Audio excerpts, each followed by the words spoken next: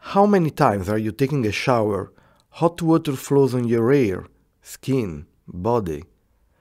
And where is your mind in that moment? Do you notice water flowing, your hand messaging the skin, warm feelings?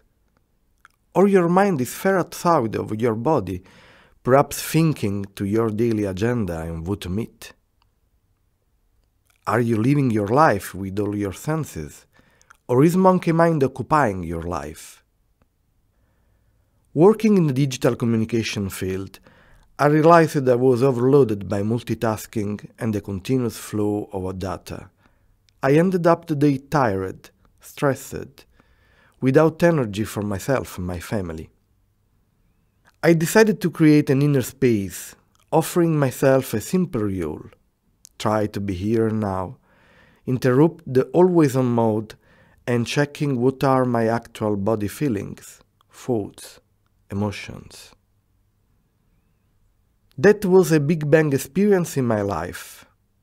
It reconnected myself to my university background as a clinical psychologist after working in the last 15 years as a marketing trainer and consultant. So I decided to spend my free time spreading mindfulness practice.